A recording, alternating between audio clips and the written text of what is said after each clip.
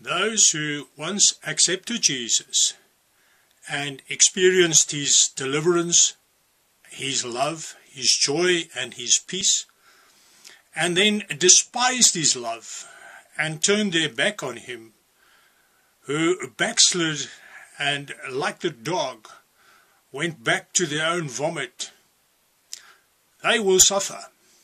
Jesus accepts all those who come to him, and he is faithful.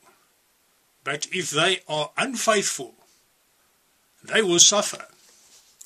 Jesus warned, I read from Matthew chapter 12, verse 43. Now when the unclean spirit goes out from a man, it passes through waterless places, seeking rest, and does not find it. Then it says, I will return to my house from which I came, and when it comes, it finds it unoccupied, swept, and put in order. Then it goes and takes along with it 7 other spirits more wicked than itself, and they go in and live there, and the last state of that man becomes worse than the first. That is the way it will also be with this evil generation. Many who once knew Jesus turned their back on him and went back into the world after the pleasures of sin, are now demon-possessed, and they cannot get loose. They cannot get back to Jesus.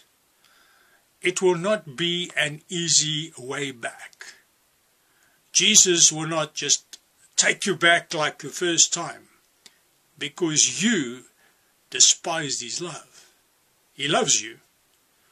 But he will allow those demons to torment you, to chastise you, because you turn your back on him. If you do not show that you are serious, then Jesus will not deliver you as easily again. This time around, you will battle.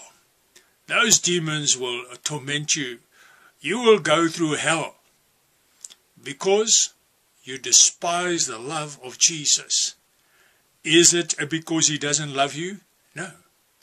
It is because you despised him. He wants to teach you a lesson. But if you do not do your utmost best and humble yourself before Jesus, you will perish. This world thinks that they can just go back and say, Lord, I'm sorry. Lord, I'm sorry. You're not sorry. And Jesus is not a fool. He's not listening to your prayer. He has delivered you to your desires, and now you will suffer. He does not answer the prayers of those who are not serious. If you're not serious, and you do not show by your deeds that you are serious, if you do not resist sin to the point of rather dying, you will perish in your sin because you have despised the love of Jesus. He loves you, but you need to show that you are serious with him by turning your back on sin, by rejecting the devil, by fighting him off. You need to show Jesus that you are really serious, or else you will perish in your sin. The road back will be extremely hard. It's up to you whether you want to perish or want eternal life. But this time around, you will work very, very hard to get through to Jesus. Start working, my friend. He's waiting for you. But it will not be easy. Seek him, and you will find him.